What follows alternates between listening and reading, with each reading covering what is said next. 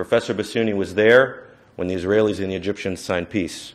Professor Bassiouni was there when Bosnia descended into chaos and needed the strong, principled will of an academic and a thinker of his caliber.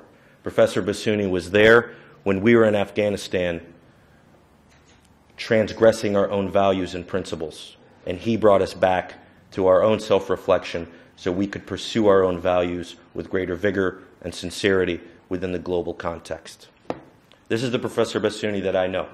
This is the Professor Bassiouni who is a tribune of the people in this great city of Chicago, as well as in the United States and the world over. So we are fortunate this evening that we're going to have a chance to listen to him talk. I hope we all learn a few things. I assure you that you will, and I look forward to the Q&A afterwards. Professor Bassiouni.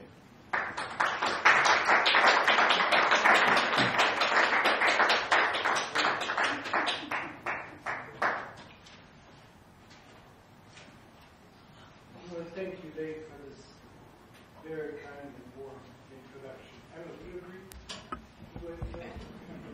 If you agree, that's okay.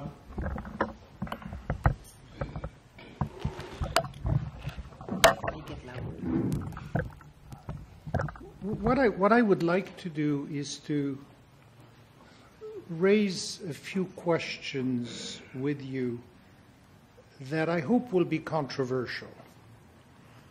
And I know that, as usual, my adopted son, Laith, will rise to the occasion and never let me get away with anything I say without critique and sharp discussion, so I look forward to that as well.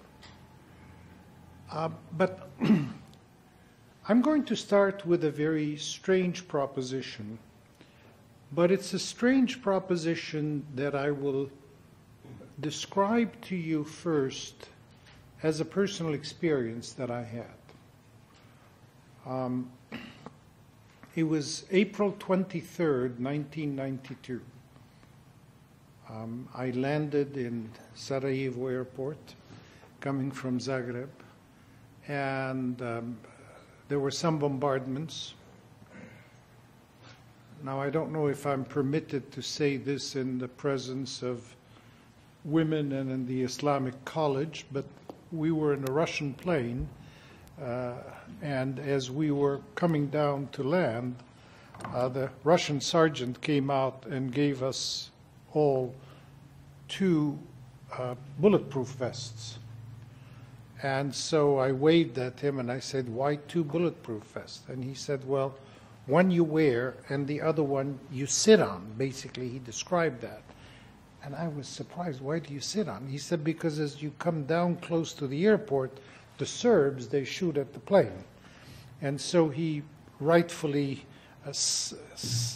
understood that, men are particularly concerned about being shot from that part, and so that they would all be sitting on these vests in order to protect the jewels of the crown. So that's how I landed in Sarajevo. President, why don't you come and sit here? No, come, تفضل.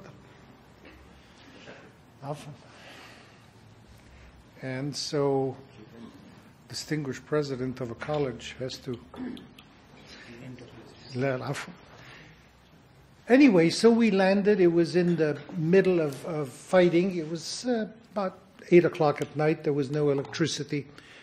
And after the fighting stopped, we were driven by cars to a UN compound where we were supposed to sleep.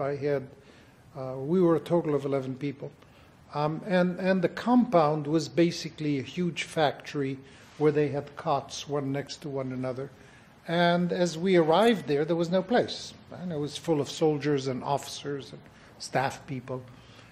So what are we going to do? And I said, well, where's the closest hotel? And they said, well, there's the Holiday Inn, which was not too far. So I said, well, let's go. So we went to the Holiday Inn, which was the closest thing. Well, the Holiday Inn was facing the top part of the mountains, which is in the direction of the capital of the Republika Srpska, then called Pale. And that's when most of the shelling and the artillery came on. Of course, I had no idea. So we went in there, and so here was the building, and there was no light, as I said. By then it was close to 10 o'clock, and the manager said, your best bet is to sleep in the lobby. And, the lobby had full of cots, and he said there's also some in the basement. And I said, well, I'd rather sleep in a bed. And he said, well, most of the rooms are destroyed. We have some rooms on the second floor and some. And then he mentioned, in passing by, and we have 2 rooms on the 7th floor. Now, I'm, like my brother Talat, I like number 7s. And so I said, well, 7th floor, that sounds good. What room do you have there? So he said, we have room 725 and 727. So I immediately jumped on 727. I said, I'll take it. And he said, but you have to walk up 7 floors. I'll walk up 7th floor. So anyway, I had a military aide, a Dutch colonel. So he walked up with me. He didn't want to sleep there. He thought it was more practical to sleep downstairs. And so we walked up, and there's, as I said, no water, no nothing. And the Holiday Inn hotels all over the world, I think, are designed by the same architect. You get into a room, there are 2 beds, there are 2 windows, a wall in between. The problem was that the glass on both walls on both windows was totally shattered, and they had put in a sheet of plastic, and the beds were there. There was a mattress, but nothing else, and as I said, there was no running water. So with all my clothes and wrapped up in a blanket, as I did in those days, I slept on the mattress, and after I sort of started to relax, I heard what people in the military call an artillery rumble or a barrage, which means that the artillery, which, as you know, artillery goes parabolic, it goes like this. So depending upon the elevation of the cannon, it goes farther or shorter. Well, when you have multiple cannons lined up and you want them to cover a certain area, they all line up, they all have the same elevation, and then they change the degrees of elevation so that all of the shots fall like this, and then like this, and like this, and that they do the most damage. Which also means that you hear it better. So you hear it as it approaches you, as the distance shortens. And of course I'm, hearing it and paying close attention to it. And it's getting awfully close. And then at a certain point, 2 bullets came through the plastic. They're called tracer bullets, and they come from heavy machine guns. And they're called tracers because they leave behind them a sort of a trace of smoke or light or fire or whatever.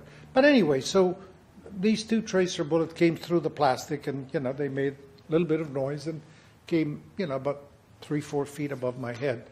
And right then is when I started hearing the artillery coming close. So, I rolled over the bed on the side, and I pulled the mattress on top of me, and started doing my prayers. Anyway, at that moment, suddenly there's a huge explosion. And it shakes the room and whatnot. So I pick myself up with the mattress on top of me, and I sneak out of the room. And by then, my military aide is coming up from downstairs to find out what was happening. And he has a flashlight, and so he flashlights on my face. And as I'm passing over room 725, that room is totally devastated. A bombshell had entered through the window into 725. It was totally in shambles. And I'm looking at it like, oh my God. And the colonel takes my picture. So I have a picture in case somebody doubts the story. I'll be glad to send you the picture of my looking at this thing, in total fright. Well, the next day, we're going up the mountains, and in the direction of Pale, and I see the place where they had in place these 4 cannons that were shooting. Now, I used to travel most of the time without any protection, without any guards. The UN insisted, and I would have 1 or 2 soldiers, maybe 3, because I realized that, you know, my best protection was my vulnerability. There's no amount of soldiers that are going to really protect me. You know, what do I go around with, 100 soldiers? And they won't give me 100. So they'll give me 10, 15. It's a show of force that doesn't produce anything. So I had two French soldiers. And, you know, in those difficult cases, and it's not that you're not afraid, or at least I'm not afraid, I am afraid. And, you know, but you have to sort of cover your fear with, I want to say, a little bit of humor. And, you know, you sort of find a way to reach out in a humorous way. So I see one of the Serb gunners under the road, because they're just under the road, and I look at him and I said, I wave at him and I said, "Stop firing at Holiday Inn." The guy doesn't understand. My interpreter comes in the picture, and I said, "We're staying there for 4 days, so please, 4 days, no shooting, Holiday Inn." And the guys are looking at each other, and after a while they start laughing, and it sort of breaks the ice. And one of them comes out and picks up 4 bullets and gives them to me, which I also have, but it's at the DePaul Law Library. General Library in my collection of papers. And we start talking. And all of this long story to come to the point where at a certain point, one of the 15 Serb soldiers and officers who was there decides to speak in English. And this was maybe about 20 minutes in the conversation. And he said, "You know, they're Turks down there. It's all your fault and you." So what do you mean? What are the Turks down there? Yeah, I didn't get the point. He said, "They're Turks." And I said, "Turk? What do you mean Turks?" I said, "They're Bosnians." No, they're Turks. And he said, "Kosovo."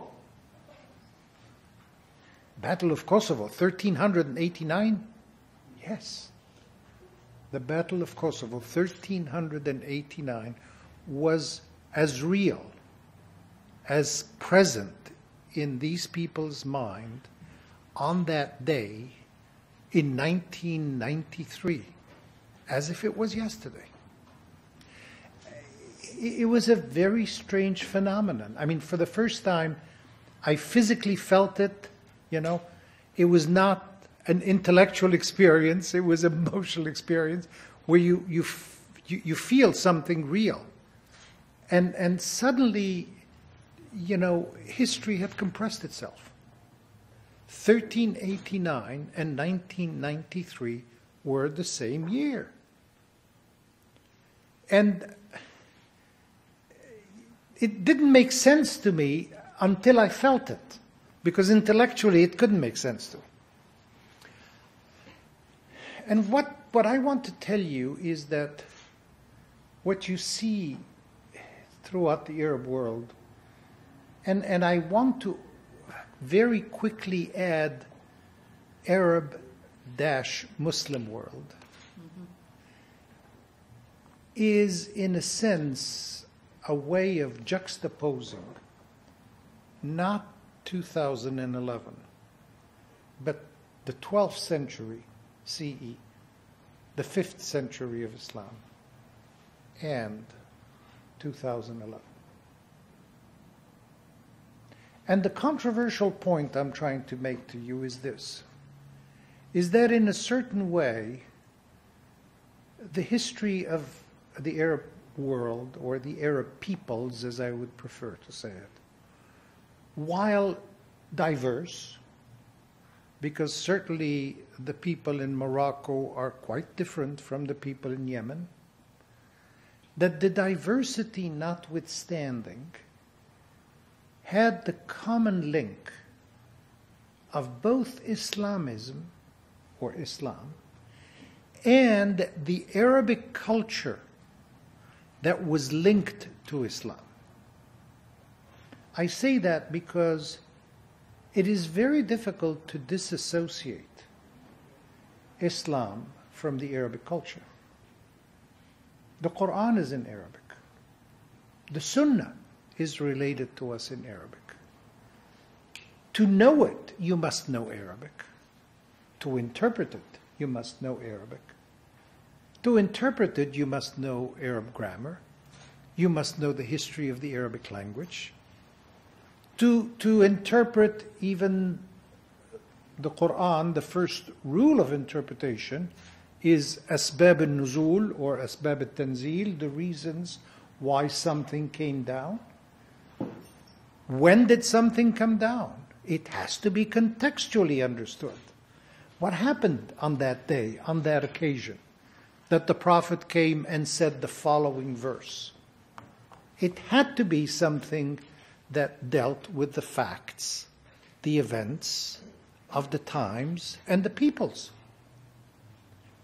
But who were the peoples, if not Arabs from the southern Arabian Peninsula? What was the context, if not the society of the Arabs in that time? And what was the region, if not the Arab region? So suddenly you realize there is an inextricable link between the region geographically, historically, economically, socially, and culturally. And to some extent, this has to have an influence. The Arabs, for example, are Semites. The Turks are Aryans. The Persians are Aryans. But you look at the history of Islam and you suddenly see you're not only dealing with different ethnicities in a sense, people from different cultures in another sense. What is the common factor? And everybody says, well, it is Islam. But it's not only Islam, because it's Islam as people perceive and understand Islam to be. So now suddenly, there has to be a common factor that links the people together. And while everybody will tell you, well, the common factor is we all believe in one God and we all believe in Muhammad as the Prophet and we all believe in the context of the Quran, there is more to that. And I want you to sort of transpose yourself to a rather, I want to say, unique experience. Here you have this simple man, I want to say simple, Muhammad ibn Abdullah. Muhammad is in Mecca. He's talking about a single God, a concept which is not unknown to many Meccans. Many Meccans have in the background of their mind the idea of still a sect that believed in a one God that remained from times before that. Many of them believed in a hierarchy of gods with a superior God sitting on top of the line.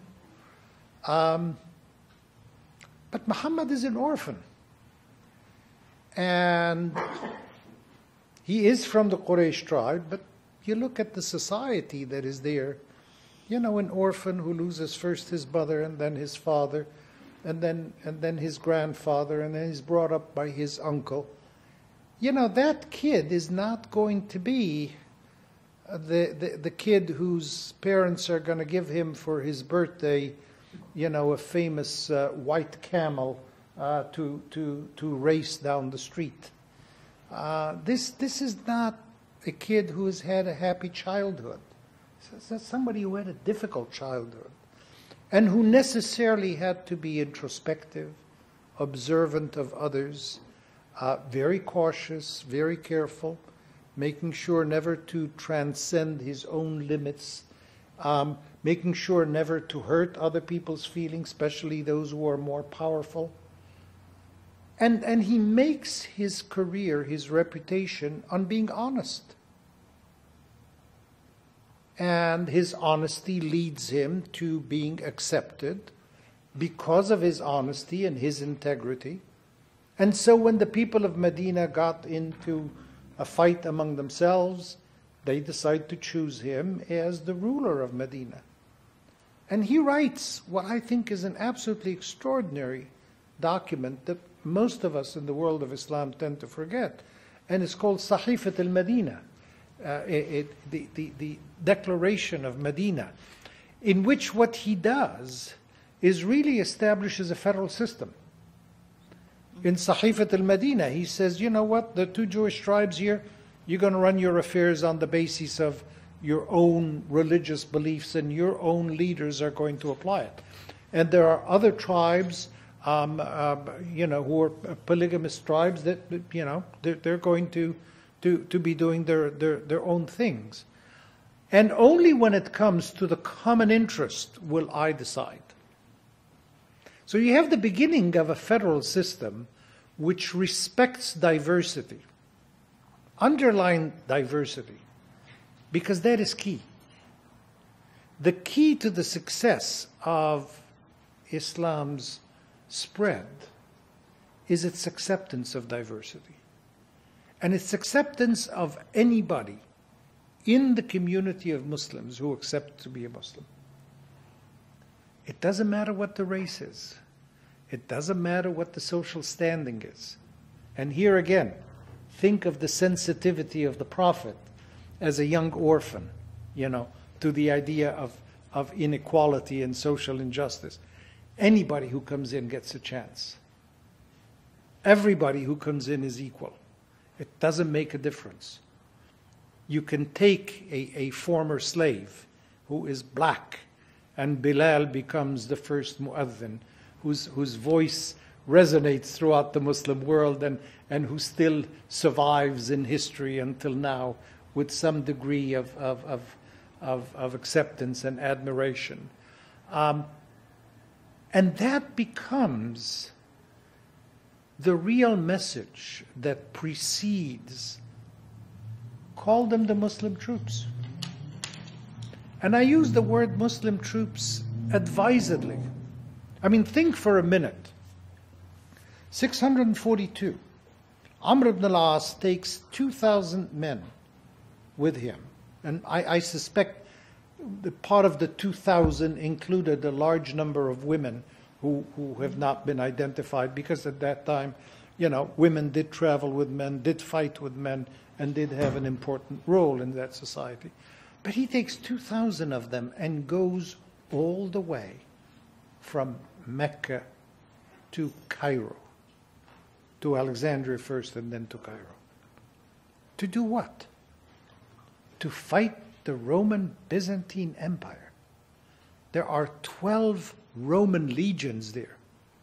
You imagine what I would think of, a sort of a ragtag army of 2,000 people who are coming from the Mecca and Medina and what we now see as the Yemen period, on camels, traveling what is certainly a very long journey to get to Alexandria and face 12 Roman legions? How is it possible they defeated them?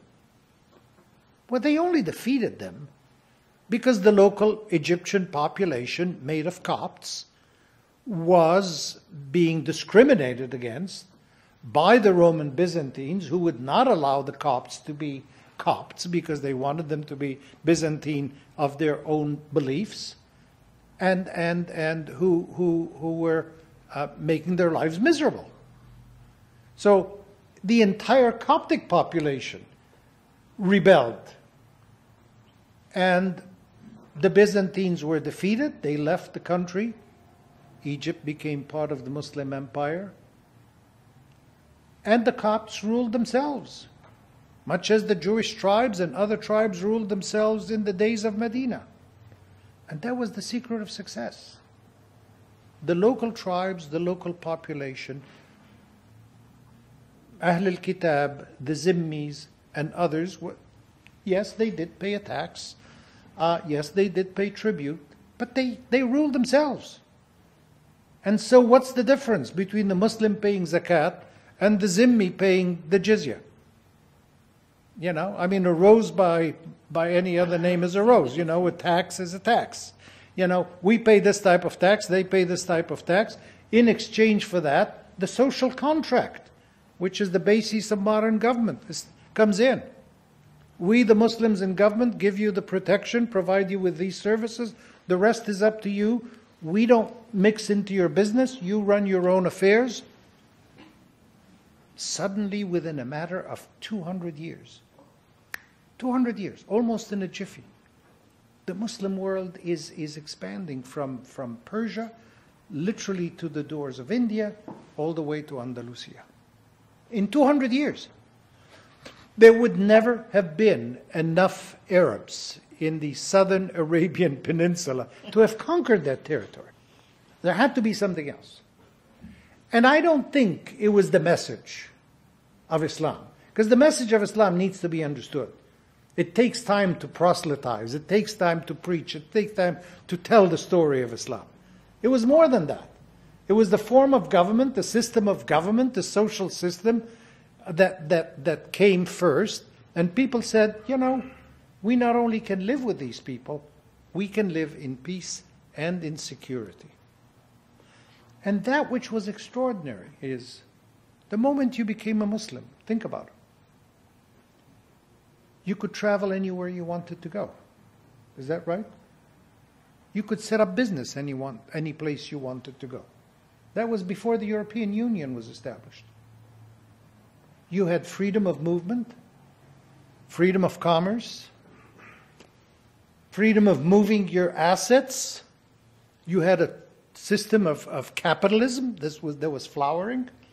You had a sense of initiatives, and it didn't really make a difference whether you were originally a Persian that was working in Morocco or a Moroccan working in Spain or others. The fact that you were a Muslim eliminated any of these differences, but it also meant, when you think about it, equality of opportunity. Now think for a minute about the interesting analogy you have with what we today consider the American dream, of a society of immigrants coming from different parts of the world. Nobody looks at their background, their color, their origin, their religion. They're given the same opportunity. Except that in the world of Islam, it worked a little better than it's working in the American society. But in the world of Islam, because of the preeminence of the religious factor, that was a dominant factor. And that was particularly enshrined in a very famous verse in the Quran, in the chapter Surah Al-Ma'idah. We have created you men and women, people and tribes, so that you may know one another. Verily, the best among you is the most pious. So now you see the sense of equality. Men and women, peoples and tribes, irrespective. The same thing in another verse, in which the Quran said, and we have dignified the descendants of Adam. وَكَرَّمْنَا بَنِي آدَمَ وَحَمِلْنَاهُ فِي الْبِرِّ وَالْبَحْرِ. And we have dignified descendants of Adam. Didn't say the black or the white or the man or the woman. All of the descendants of Bani Adam. Dignified. What does the word dignified mean? And the word karramna in Arabic is more than dignified. It's a combination of dignified and honored. What does it mean? Well, when you think about what it means that it is the embodiment, that a human being is the embodiment of what the Prophet referred to as the 99 names of Allah. Al-Ghazali, of course, wrote significantly on it. I am presumptuous enough to want to change that and say you cannot name Allah subhanahu wa ta'ala. Allah doesn't have a name. So it's not proper to say Allah's name. It's Allah's divine attributes. The attributes of what? Of mercy, of compassion, of love, of justice. The 99 attributes. And by the way, Allah's attributes in the Quran are more than 99.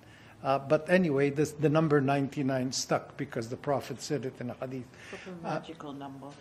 It's sort of a magical It's number. a magical number anyway. But I mean, there's a book by Al-Ghazali which is translated in English, which is a beautiful book to read on. And so now, when you think of how did God honor, dignify human beings? By bestowing upon human beings those divine attributes. A message which I have to say is not much different from the Judeo-Christian message of God having created humankind to the image of God. And of course, people tend to confuse that by thinking the image of God is the physical image of God. It's not. It's in bestowing upon human beings some of the divine characteristics, obviously not to the level of those of the divine. Well, I'm saying all of that to say that this Arab Muslim population of the time, as well as the other Muslims that joined in, but because we are focusing today on the Arabs, let me focus on the Arabs. That Arab Muslim population must have felt pretty good at the time. If you came from Medina or Mecca, or you were a Qurayshi, you had to feel pretty good. Especially if you're, second, third generation, and you can say, my great-grandfather fought alongside the Prophet. Sense of pride. And look at how important pride is in the Arab culture. A sense of pride that remains with the accomplishments of the Muslim world, but the accomplishments of the Muslim world still with a very strong Arab influence. Not always the actual influence of Arabs as leaders, because Arabs were few in numbers, and frankly, the Arab civilization of the 7th century Common Era, the 1st century of Islam, was not really a civilization. It was not a civilization to compare with the Egyptian civilization, with the Mesopotamian, with the Assyro-Babylonian, with the Persian, with the Hindu civilization. These were Bedouin people, they would live the very primitive, simple life. They were in contact, however, with all of these culture and civilizations. They knew about it. They heard about it. They sat in front of the tents at night talking about it and saying, what did you hear on your last trip? Whether you came from Habasha and you went all the way across to Persia or to India, what strange animals that you saw, what people did you see, what did they wear, what did they eat. So a little bit of these different civilizations transpired and prepared a society which we can honestly call a primitive society to be open and willing to accept the civilizational developments of other societies. And it was precisely that openness that gave an opportunity for Arabs to continue to be in a dominant position. But more importantly, for Arabs to open up Islam to non-Arabs. And so you suddenly see coming into Islam persons from these different civilizations with a great baggage of historic culture and learning and understanding and knowledge of science, who embrace Islam, but in embracing Islam, they also embrace part of the Arab heritage. They have to embrace it if they're going to learn the Quran in Arabic. They have to embrace it if they learn the Sunnah in Arabic, if they learn interpretation, if they learn ilm usul al-fiqh to know how you're going to interpret the provisions of the Quran and the provisions of the Sunnah. But you also start going into the intricacies of how you do that. It was easy in the days of the Prophet. You had the Quran, and the Prophet interpreted the Quran. He was the one who knew best. Comes the period of Abu Bakr. It's still a very simple society, and Abu Bakr just follows what the Prophet did. Omar, the same thing. Ali, we start seeing a little difficulties. Osman first, and then Ali. The point is that by the time we see the big fitna with Muawiyah, and we see the Bani Umayyah system being established in Syria. And yet the Bani Umayyah system, notwithstanding the break that it produced in the Islamic world, was still able to generate a fairly significant civilization with its seat in Damascus. The opposition comes from where? The opposition comes from Baghdad, from the Abbasi, the descendants of an uncle of the Prophet. But the masses of their troops comes from the Mesopotamian basin. They're historically Assyrians and Babylonians and Mesopotamian. They come from also different cultures and different civilization. And they fight the Bani Umayyah. But the Bani Umayyah's rank soldiers, who are they? They're people from what we call today the Levant. They're Syrians. They're what we call today Lebanese, who lived under the Byzantine Empire, who may have been Christians who converted to Islam, who also come with different civilization. The point is, you have an enormous mixture.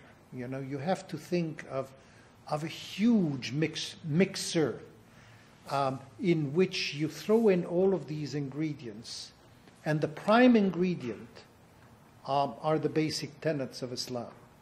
But the other prime ingredient is the Arab culture. And you blend them together with a little bit of Mesopotamian, a little bit of Persian, a little bit of Zoroastrian in terms of religion, a little bit of Hinduism, and so on. But the central core remains what it is.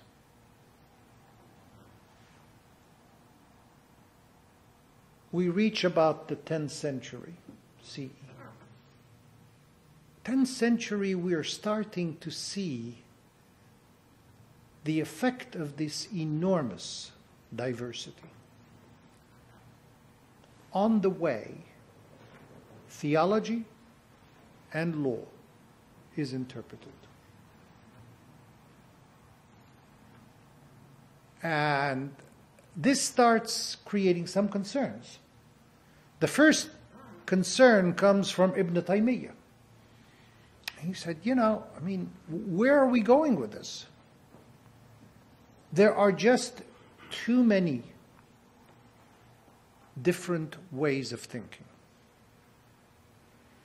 Through Persia, the Muslim world receives the Greek civilization. And it was because of that the Muslim world, the Arabs, translate the Greek classics into Arabic. And that's what the Western civilization benefits from. But you look at the different thinkings among the Greeks, and the sophistry, philosophical approach of thinking, and the method of thinking is quite different from an Aristotelian approach. And so not only do you see a diversity coming in from the Greeks, but from the Persians, from the Hindus, and from other civilizations. Well, while this diversity is great in terms of helping to contribute to science and mathematics and others, it is very threatening to theology. Because suddenly you can have so many different interpretations. You can have such an enormous diversity. And between the 10th and the 12th century, you could see the diversity. And the diversity even affected the very classical schools of thought in both the Sunnah and the Shia. When you look at the 4 major Sunni schools of thought and the 3 major Shia schools of thought, and I will just give you one simple example in what is called Ilm Usul al-Fiqh, what are the sources of law? Everybody agrees the Quran is the source of law. Okay. But then you have to interpret the Quran, so how do you interpret it? What method do you use? Let's stop for a minute here. You say, the Sunnah. Well, that's not as easily said as done. The Sunnah is debated. What is the Sunnah? Well, it's the sayings and the deeds of the Prophet. Well, what is the most recurring thing the Prophet used to say in Medina?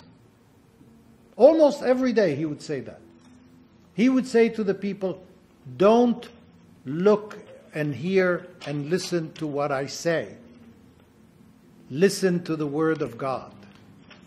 His biggest fear was that people would be diverted from his revelations of the word of God to his everyday utterances. And he was the first, during his 10 years in Medina, to tell people, don't record what I'm saying. Think a little bit about the paradox. And suddenly everybody interpreted, after he died, everything he said and everything he did as being Sunnah in the sense that it had a religious meaning. And I remember a debate among scholars as to whether it was part of the Sunnah to sleep on the right side of yourself or on the left side of your, when you're in bed, or whether it is on your back, and you come to a point where when the hadith is recorded by the 2 main recorders of the hadith, you realize that they had to go through almost 200 to 220,000 purported hadiths. 200 to 220,000. What does it boil down to? In one to about 6,600, and in the other one to about 4,000. And the difference between the two is that Muslim considered that the 6,600 had many repetitions, and the repetitions came from the fact that the method that was chosen was to be able to link a hadith from one person to another. And so when you had a number of people who would come and tell you the hadith, they might have variations to it. So the question was it the same hadith or was it another one? So now suddenly we have anywhere between 66 and 4,000 hadiths. And the question is, how are you going to interpret the hadith? And you can't use the same rules of interpretation of the Quran. So the fiqh of interpretation of the Quran is different from the fiqh of the hadith. Because you can't have something called asbab al-nuzul as part of the fiqh of the sunnah, And the Prophet woke up one day, and said something, it has nothing to do with asbab al-nuzul. But at that point, you also have a recurring undertone of the meaning of the word. And so the choice is, are you going to stick to the meaning of the word in its anthropomorphic sense, or are you going to look for its other meaning? Particularly at the time when the Shia are suddenly come up and saying, no, we have to look at the hidden meaning. And the moment you accept the hidden meaning, then you say, well, who's going to say the hidden meaning? You know, is it going to be the provost of the East-West University, or is it going to be Sheikh Talat Osman? And so it becomes a question of power struggle, and of who is going to be able to identify the hidden meaning. And the Shia immediately recognize, boy, if we manage to control the hidden meaning, just as Ayatollah Khomeini discovered, if you accept the idea of Vilayatul Faqih, you know, you've got it made. You've got the power. And so you can see this starting to enter. And suddenly you have now the emergence in theology of the grammarians, the students of the Arabic language. Well, but the Arabic language, let's stop and think about it. In the days of the Prophet, the Arabic language was a very primitive language. It was descendant of the West Syriac, which was descendant of the Aramaic. It didn't have vowels. It didn't have any of the diacritical signs, most of which were developed over 140 years later. And we wind up, after the Prophet's death, with 7 qira'at of the Quran. So, in fact, one of the big debates was about one of the verses of the Quran which had to do with wudu. And it became one of the most controversial ones. In wudu, in the description of the wudu, it says you sort of pass your hand on your head and then your feet. And then the question becomes, well, do you pass on your feet as you pass on your head, or do you require the washing of the feet? And it turned on the use of Arabic grammar. And so many verses of the Quran turned on that. And particularly with respect to issues involving women, there were very significant issues in terms of interpretation of certain words which had 2 meanings. So suddenly the grammarians emerge, and then you have all of these people who are coming up with different methods of interpretation, methods of approach. And I said, Quran, Sunnah. Okay, what follows? You have 4 Sunni schools, 3 Shia schools, all of them different. Is Ijma' the next one? Or is Qiyas the next one? If you do Ijma' and then Qiyas, what do you go after? Is it Maslaha? Istihsan? Istislah? What are the other sources? Now, when you list 17 sources, you also have an issue of how these sources may compete with each other. So that if you have something in Qiyas that says something, and something in Maslaha that says something else, which of the 2 will have priority? So now you have to develop not only rules of interpretation, but rules that apply to conflict between rules. At which point you have a whole new science, the science of ikhtilaf, and the science of dissent, and different views and opinions and variances. How far do you go? How far is it permissible to go? So let me get back and tie it all up together. 12th century. What is happening? The Mughals are attacking.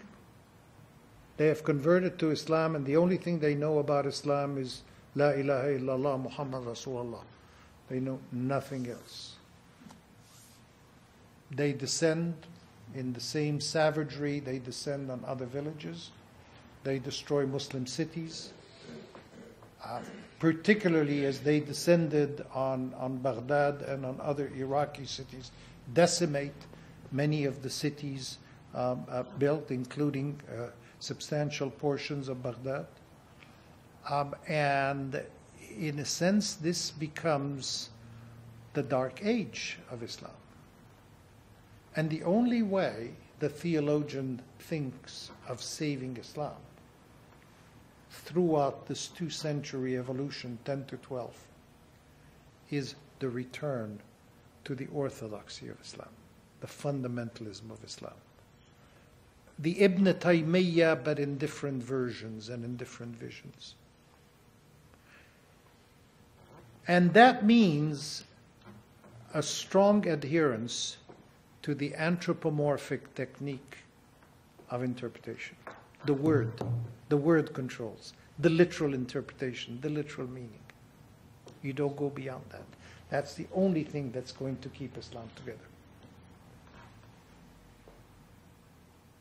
That is a very dark period for a civilization that had accomplished so much, that was so open, that was so tolerant of diversity, is suddenly now closing upon itself.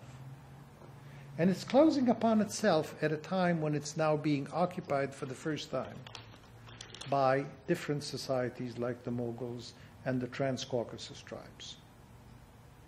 And that period of quasi-chaos remains for 3 centuries. And then in the 15th century, the Ottomans expand the empire.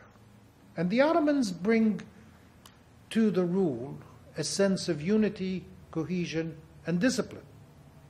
But they also bring the Ottoman technique, the Turkish technique, if you will, of government. And part of it is, of course, a sense of discipline, but it also reflects the Turkish culture.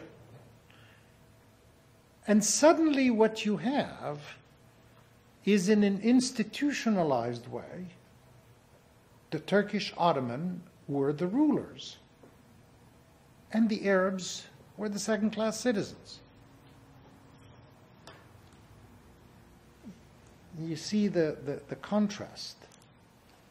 And that lasts from the 1500s till 1922. That's a long period of time. But for some particular reason, it lingers in the back of the Arab mind that one day they were part of a great nation, that one day they were a great people. In fact, you take the Egyptians. In a strange way, the Egyptians don't look back and say, we are part of the pharaohs. You know, we're part of the Islamic civilization, which, you know, is very interesting in terms of civilizational comparison. You know, it's like when you want to choose your heritage, why would you choose the heritage of the Islamic civilization over that of the pharaonic civilization? Obviously, there's a qualitative judgment there.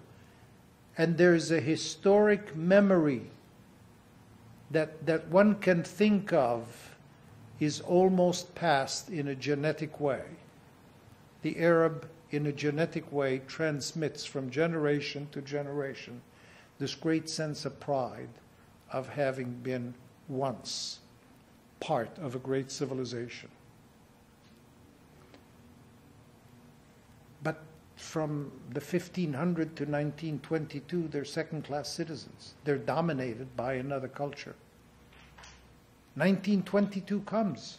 This is when you see the first emergence of the sense of Arabism. Arab nationalism emerges. Granted, it emerges with intellectuals from Syria, Lebanon, and from Egypt, intellectuals who have been educated mostly in France, who are bringing to the Arab Muslim culture, they're bringing in rationalism from the Age of Enlightenment. They're bringing in contemporary philosophers like Rousseau and Voltaire and Montesquieu, the idea of a social contract, of social justice, of new ideas that they believe in. And the Arab Revolution begins. It begins in 1919 in Egypt. It begins with revolutionary movements in Morocco, in the 1800s, in Algeria in the late 1800s, and in other parts of the Arab world. What happens in 22? The British occupy the Arab world. They substitute themselves. The dreams and hopes of the Arabs are now dashed again. They're now being occupied by somebody else. They're occupied by the Westerners whom they thought were going to bring them freedom. They started rebelling, and they continue to rebel. But the Westerners are smart.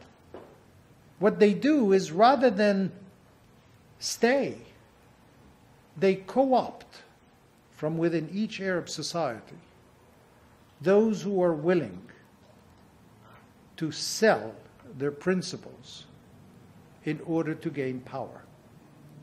They create phony monarchies.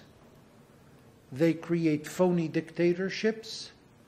They arm the military. And suddenly from within, we have these corrupt classes that become the rulers. And these corrupt classes that become the rulers, this is now not only injury. Injury is from the foreigner, but it's injury and insult when it comes from one of your own who oppresses you in the same way that the foreigner did. So the revolution started in 1922 or in the 20s or at the turn of the century when the Turkish Ottoman Empire started disintegrating. And it continues to build on. People don't understand that a revolution has one thing in common with nature. It's like a volcano. It erupts at different times. It erupts in different ways. It erupts with different force. And we have a different volcano in each Arab country. It has been erupting. It will continue to erupt. Nothing will stop it. In some cases, the eruptions are going to be strong. In some cases, they're going to be weak. The eruption of 25 January 2011 in Egypt was co-opted. Will there be another eruption? I'm certain there will be. I'm certain it will also not be the last one. There will be more. Because the history of revolution is an ongoing history like any volcano. It has to reach its natural conclusion. And its natural conclusion has to be, and here I'm ending on a sort of a note of one whose belief as a Muslim is in an omnipotent God who has created this single humankind and who could not, in the creation of a single humankind, create multiple messages. There has to be one set of values that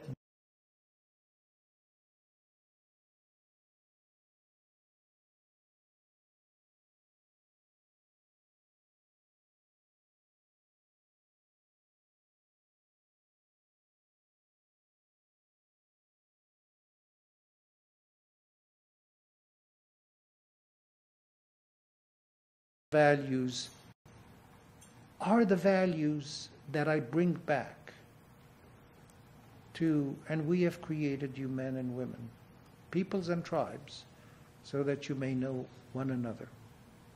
Verily the best among you is the most pious. And we have created the descendants of Adam with dignity and honor. And that's what it's all about. The pursuit of equality, pursuit of justice, pursuit of freedom, pursuit of human dignity. And that's what the Arab people are pursuing. The problem in a nutshell, when you ask the question, what is America's policy or the rest of the world? My answer is, at the risk of sounding presumptuous, if you don't understand what I just said, you will never be able to have a policy that will respond to those needs and demands. If you don't understand how volcanoes erupt and why, you will not be able to stop them. You can have all the power you want. You cannot cover up a volcano. It will continue to erupt. Now, you can be smart enough to direct where the lava comes out of so as not to cause peripheral damage to the mountain. And, you know, if... Can you really? Yeah, I think you can. Maybe not in the geological sense of it, but I think that there are ways in which you can direct revolutions, and I'll give you a simple example. And I lived through that. 1952, July 1952, Egyptian military coup takes place. Small group of officers, less than 1,000 men, go to Alexandria, surround the palace of the king. Who goes there? The American ambassador, Jefferson McCaffrey. And he goes there, and he goes and talks to Colonel Nasser. He said, what are you going to do? Well, we haven't made up our mind. Well, listen, you've got to get the king go. Let him go with honor and dignity. And lo and behold, the Revolutionary Council agrees. The king abdicates. He leaves with 220 suitcases on his own boat, the Mahrusa, to go to Italy, accompanied by military officers. And I will never forget one instance that I found out later on from within. General Muhammad Naguib was there, and there was a colonel who was there. He was a member of the military council. He was an Air Force colonel, and he had a stick under his arm like this. And General Naguib said, until this ship leaves the Egyptian waters, he is king. You put your stick down and you salute him. And he saluted him. And this guy was Colonel, what's his name? Akhu Salah Salim, Gamal Salim. He was Colonel Gamal Salim, and he saluted him. And the king left. And the transition was done. Think for a minute.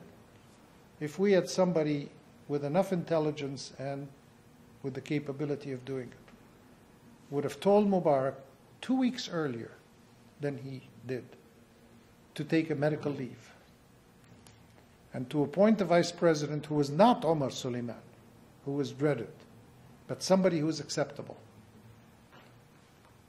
Mubarak could have flown to London for medical treatment, and he would have been considered as gracious maybe as King Farouk, but certainly the revolution would have accepted. You would have had a transition.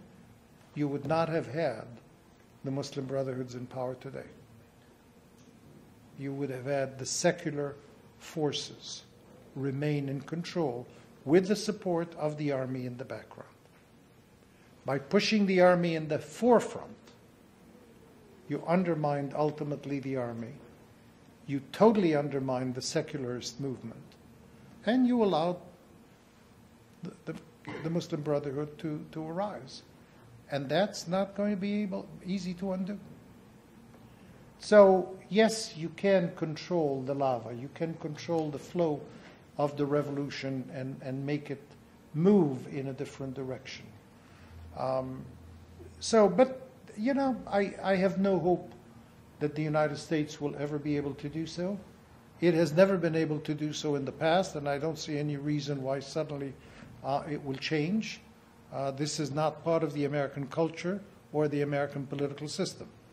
There'll always be some force there, whether it's, you know, this group in Congress or that group outside Congress or an APEC of sorts or whatnot, that will always be able to have a veto power over something that would otherwise look perfectly logical and reasonable to happen. And so, what do we have looking ahead of us? The continuation of the revolution that will develop in each and every country at a different pace. Different circumstances will affect it. And those countries in which the revolution has not yet hit a boiling point will reach it. Do not think that Jordan is immune or Morocco is immune. It will happen. What will happen in each case will differ. We do not know to what extent, for example, the situation in Syria will degenerate. You already see the effort to turn the nationalistic situation in Syria into a sectarian conflict. Not only into a sectarian conflict, but into a geopolitical conflict with the role of Iran as part of it. And keep an eye on the Gulf. Don't you ever think that what happened in Bahrain was not the beginning of something greater that will happen in the Gulf with a sectarian conflict, Shia, Muslim, and behind it Iran and other geopolitical interests. So, if I can use another analogy, the genie is out of the bottle. The revolution is ongoing. It will continue. The struggle will go on. External factors will affect it. The stability of the economy of different countries. I see Egypt's economy collapsing, and this is going to be a very significant factor. What will happen, we don't know. There are objective factors in some societies which will be very outcome determinative. I mean, if you look at Egypt with 84 million people, in 20 years it'll be 100 million people, with 50% of the population under the age of 30. Within that age group that we now have, 60% unemployment. What will that mean when it becomes 100 million people?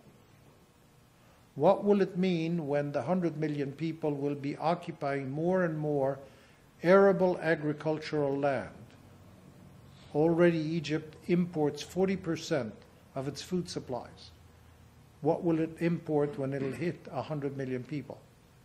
What will it hit when the arable agricultural land will go down and they will depend on the scarcity of crops coming out of new acquisition of land in the desert? What will happen when there will be a greater demand on the waters of the Nile in Egypt, while at the same time countries like South Sudan and Ethiopia and others will demand a greater share of the Nile? And there'll be a struggle for water. How significant will the battle for water be, not only along the Nile River basin, but the River Jordan basin, among the Litani River basin? Look into the problem of water with Syria and Israel and Lebanon on the one side, Jordan and Israel on the other side. All of these are very real objective factors that nobody is looking at. Nobody in the Arab world is looking at. Nobody outside the Arab world is looking at. Nobody is making a projection on how these objective factors dealing with population, dealing with the economy, dealing with water resources, dealing with change in the ecology is going to be. What do you think happened in Darfur a few years ago? What happened in Darfur was the result of desertification. The desert took over, and as a result, the people who were sheep herders and camel herders did not have any land to go to. So they started encroaching upon the farmers, and you had a civil war. And we had an estimated 200,000 people maybe being killed, several million of refugees. Now, it took 10 years for this process of desertification to take place. Could it have been resolved? Yes. A 36-inch pipeline bringing water from the Nile to Darfur would have solved it. But at the expense of someone else? Not necessarily, because the Sudan is not using its water resources. Egypt has 55%. I can't remember the percentage of the Sudan, but the Sudan is using about 5 to 6% less of the water that's allocated to it. So it could have been easily diverted without any problem. So anyway, so the bottom line is a Chinese proverb, that is supposed to be a curse and that says, may you live in interesting times. And we are living in interesting times in the Arab world, and the interesting times will continue, and I'm afraid it will turn out to be more of a curse than anything else. Thank you.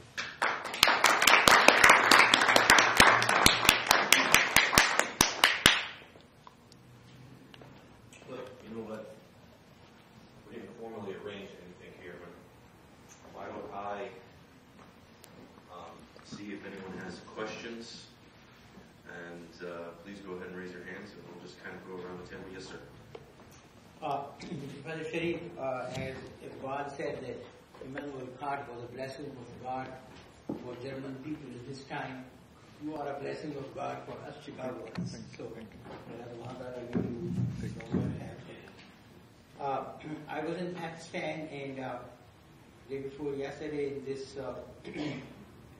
Meet the Press and this week chat sessions on Sunday, somebody said that for America these two wars in Iraq and Afghanistan were great disasters, and now $2 billion per week are being spent on Afghanistan. And in Pakistan, people realize that a covert war between that small, poor country and the United States and NATO forces is already continuing. Under many pretexts, soldiers are being killed in North Waziristan so that Pakistan can do the job to Taliban that NATO forces could not do. So, and this Hamas thing, could you kindly comment on the, I should say, weakening of American ability, I'm an American, to include wherever we want to, as Eisenhower in his farewell address had said, the military industrial complex wants these wars to continue for private gains. But now, I think our ability to intervene in these places as we did after the 2000 is lessening, and maybe the Arab world will be left alone. Kissinger, on the other hand, has predicted that by 2022 there will be no Israel. Probably he wanted Obama to be defeated by that statement. So kindly comment on the U.S. policy and its present ability to do what it has been doing for quite some time. Well, the role of the U.S. in the Arab world, which was really an imperial role, any way you look at it, has ended, or is in its ending. It still exists with Saudi Arabia and the Gulf states. The United States still plays a very important imperial role. With the Fifth Fleet based in Bahrain, with the biggest Air Force base in Qatar, with a strong pre-positioning of military equipment and AWAC planes in Saudi Arabia, and with the support of the GCC monarchies, this is the last bastion of American imperialism in the Arab world. It will last so long as these regimes last. And so Iran knows very well that it has to engage in a campaign of undermining these regimes. And it will do it through the Shia minority. And in some cases, majority, as in the case of Bahrain. But I think that there are other factors that will be at play. I don't know how much the Wahhabi Salafis are going to continue to support the monarchy. I think there will come a point by saying, you know what, we really have the power. And there's really no reason for it to continue to be in their hands.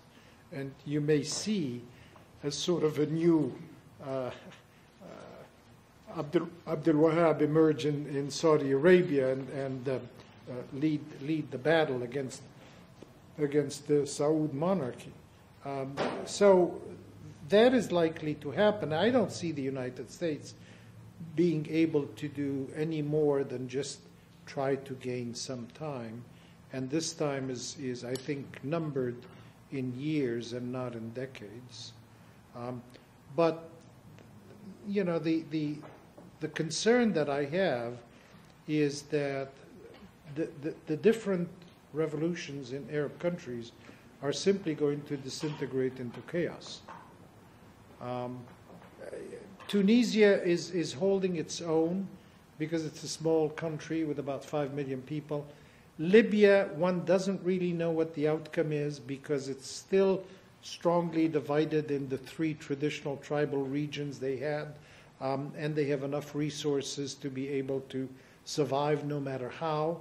So Libya may not turn out to be a strong, cohesive national unity, but it could continue to sort of limp along like that.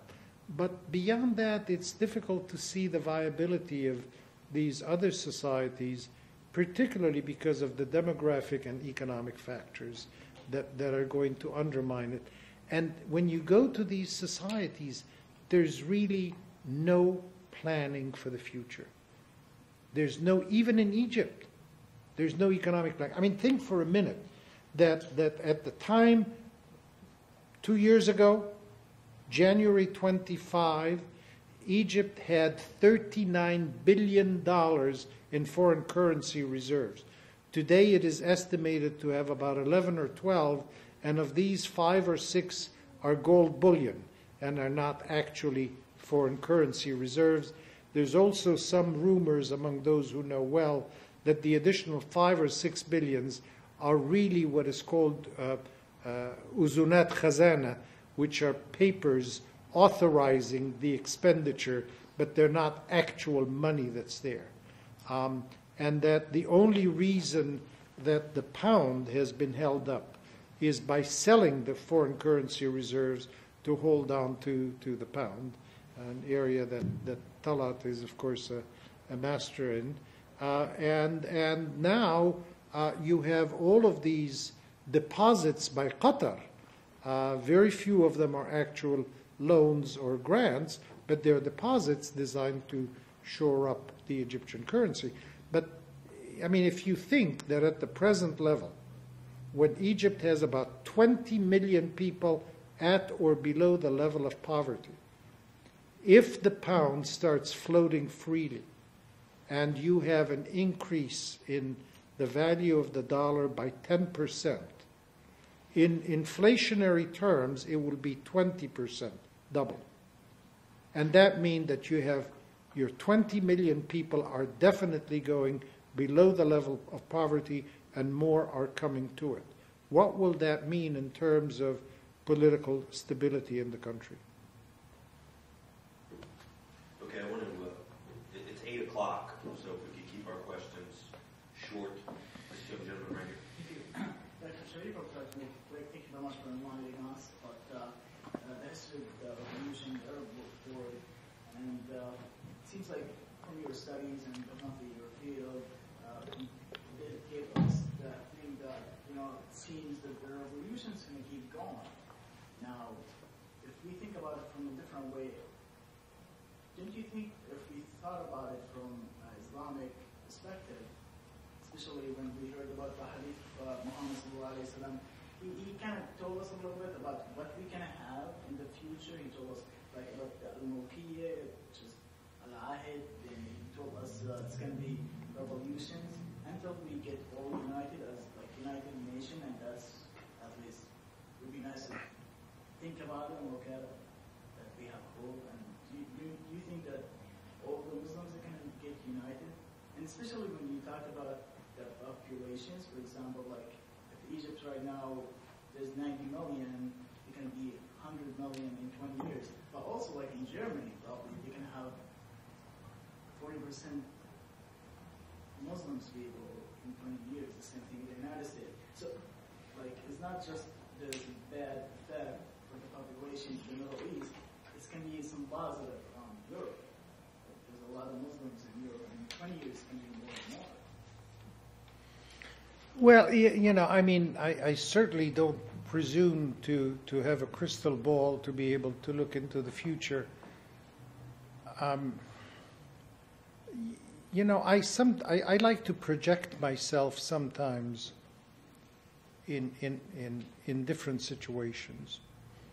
And the more I read about the Medina period, the one thing that strikes me, for example, is the number of people who in a 10-year period would call the Prophet Muhammad.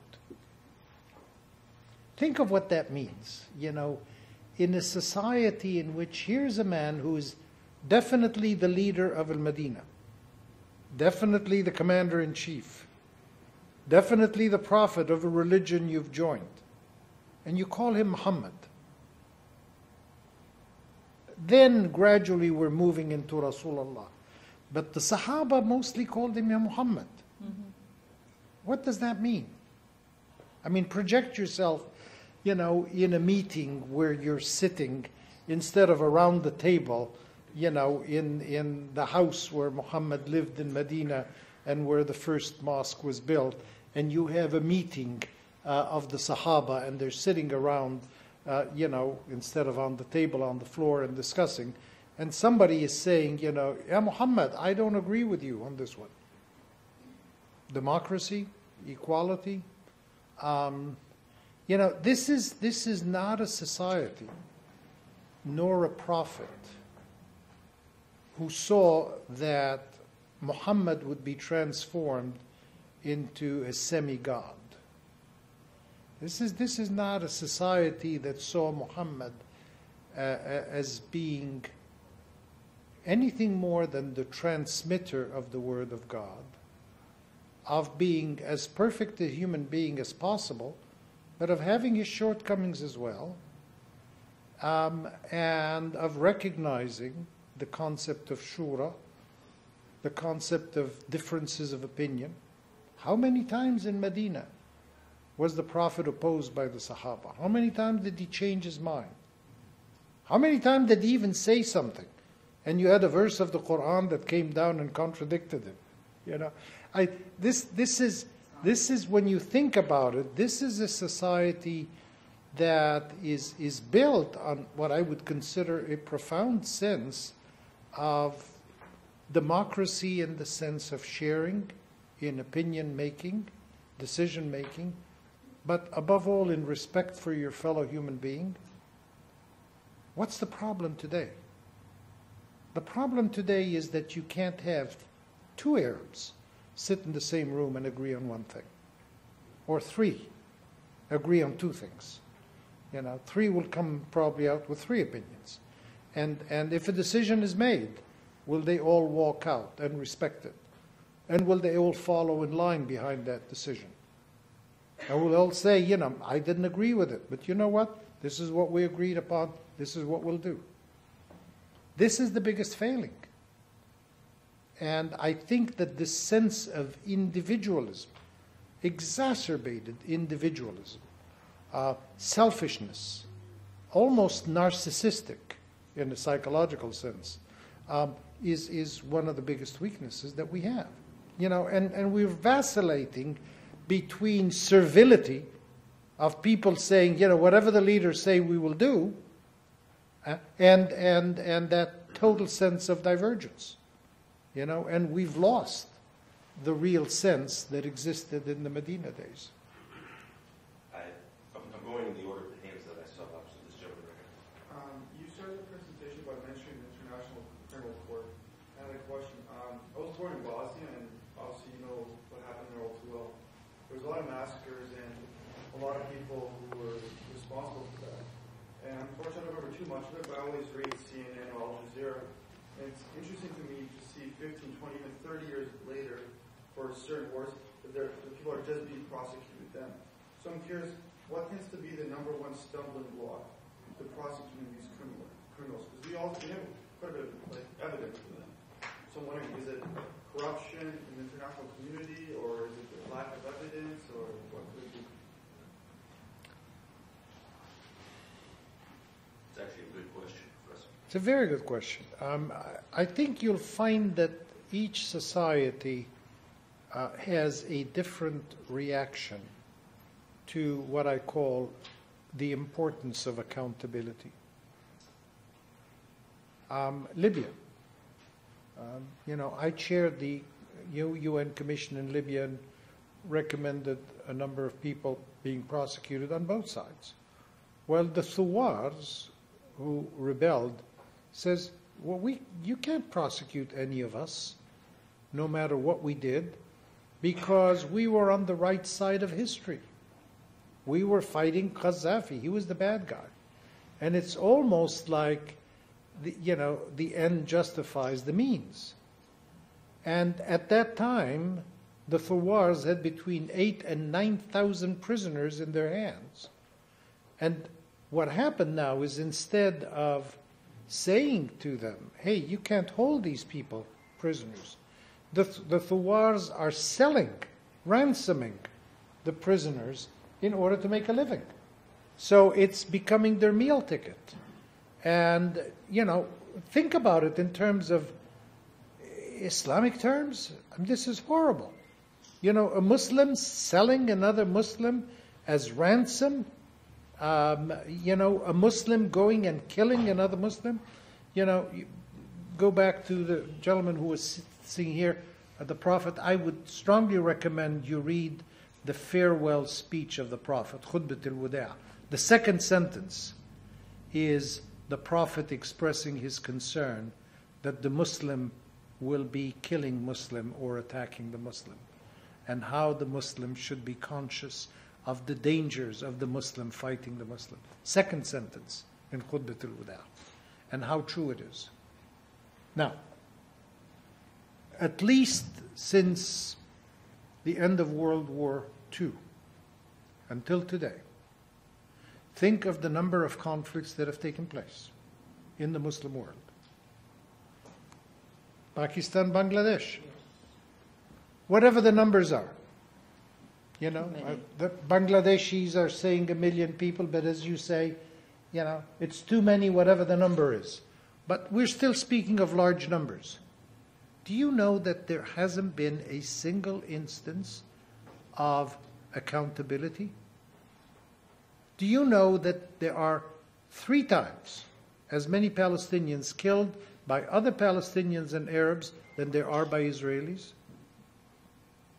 There isn't a single time that we have seen any type of accountability, whether it's what happened in Lebanon when the Lebanese attacked the Palestinians, or whether it's the Hafiz al-Assad regime attacking the people in Homs and Hama, or in the Sudan, or in Darfur, or in Egypt, or in any of these conflicts. I mean, it is estimated that in less than a week, King Hussein in Jordan killed 15,000 Palestinians.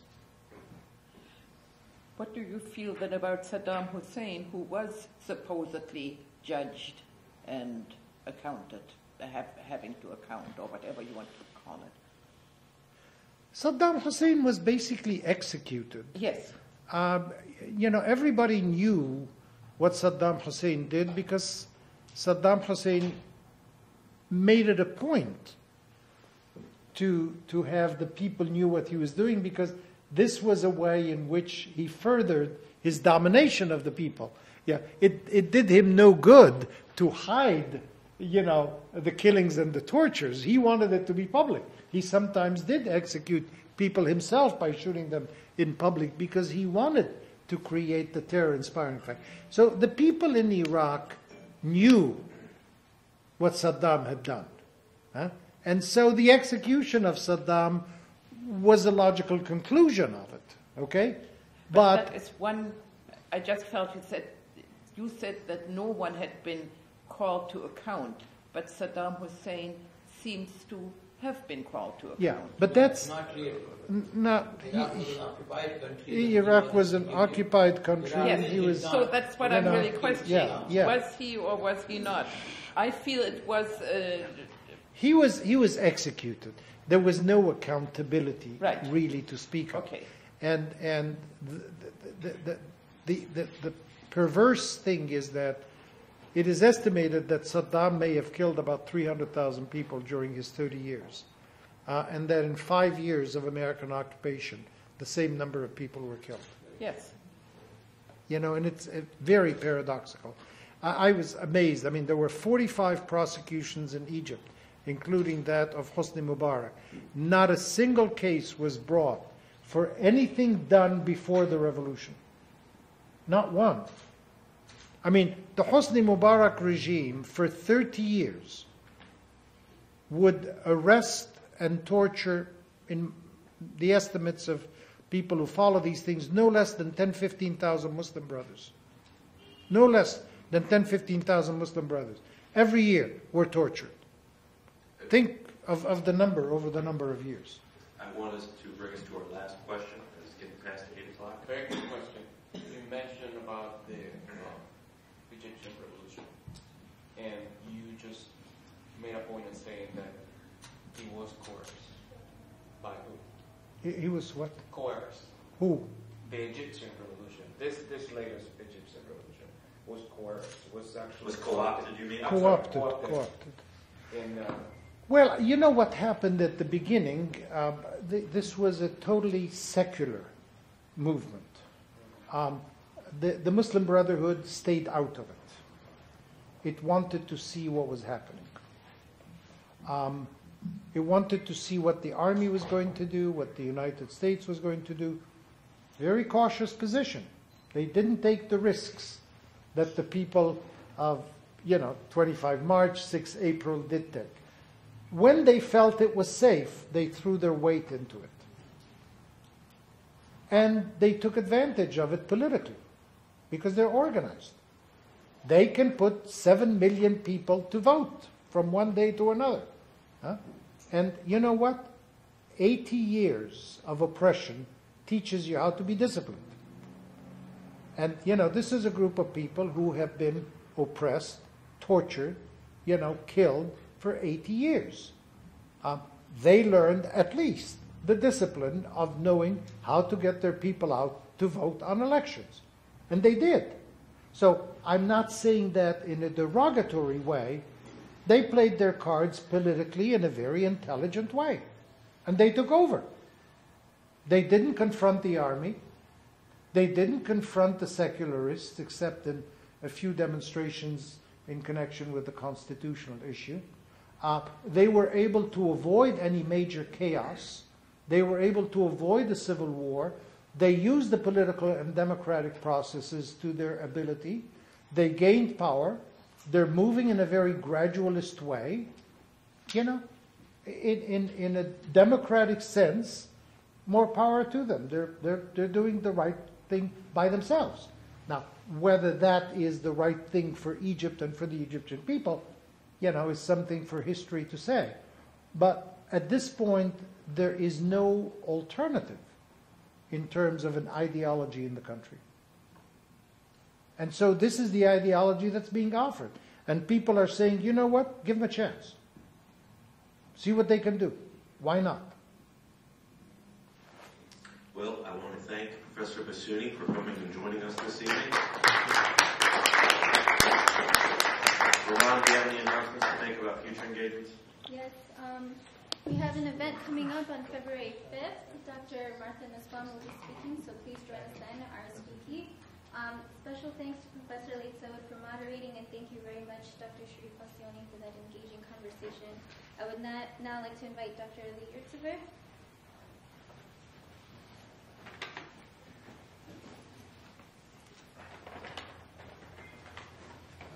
I would like to present this to you for this great talk. And this is the longest but most delicious talk ever in American Islamic culture.